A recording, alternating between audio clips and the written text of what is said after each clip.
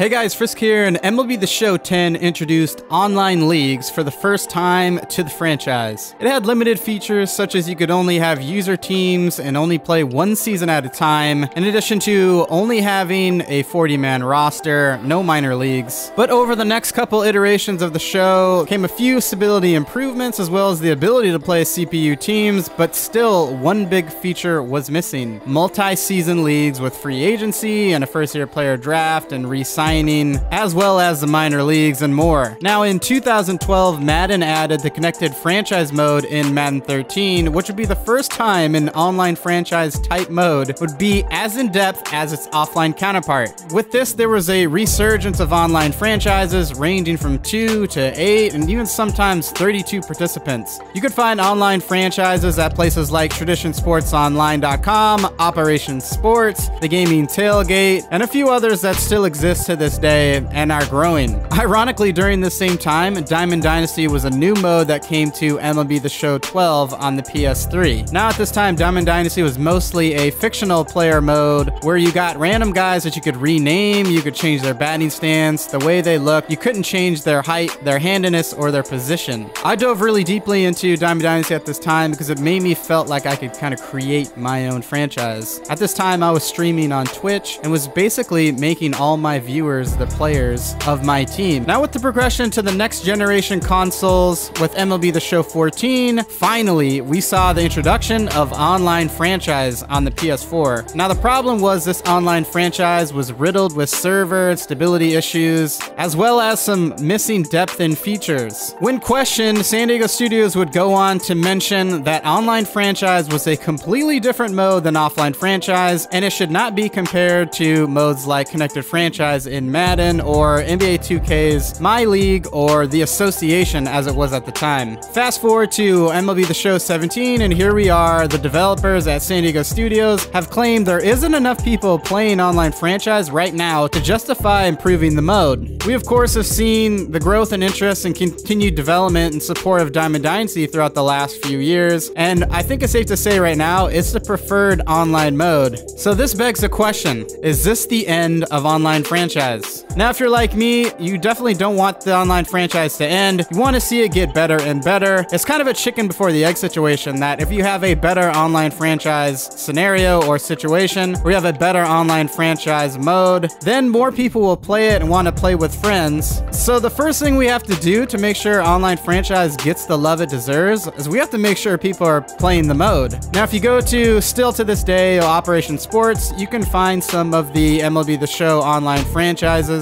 And I'm sure if you were tuning into the franchise mode live stream, you saw a crazy amount of people asking, where is the improvements to online franchise? So there's definitely a lot of people playing, just not in comparison to offline franchise or Diamond Dynasty. So how do we do that? How do we get more people playing online franchise? But before we get to that, I want to hear your feedback. So in the comments below, let me know if you play online franchise, if you're interested in playing in an online franchise, and lastly, what improvements or features you'd like to see added to the mode. Alright guys, well that's going to do it for this video. Thanks for tuning in, and like I said before, let me know if you want to see some improvements to online franchise. We'll get this video straight to the developers at San Diego Studios and help impact the game in a positive way. And until the next one, we'll see ya. Peace.